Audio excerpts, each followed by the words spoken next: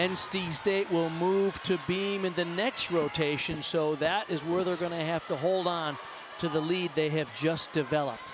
As we go back now to Jordyn Ewing on floor. Pitt at a 9-9 for Jalea Bedminster. Pitt really having an outstanding day today.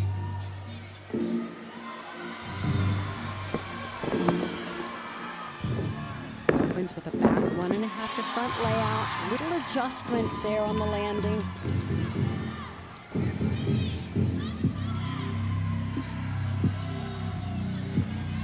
Pitt will be in second place at the halfway point in this competition.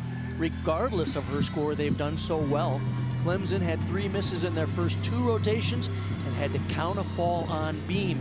Therefore, this is where we are in the team standings.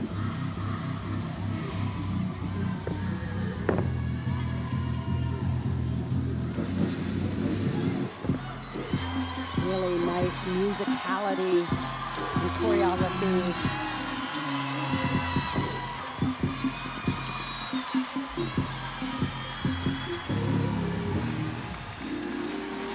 She'll finish with a double back in tuck position. You get bonus for doing a double back at the end of the routine. And that one was really well done. Oh, yeah.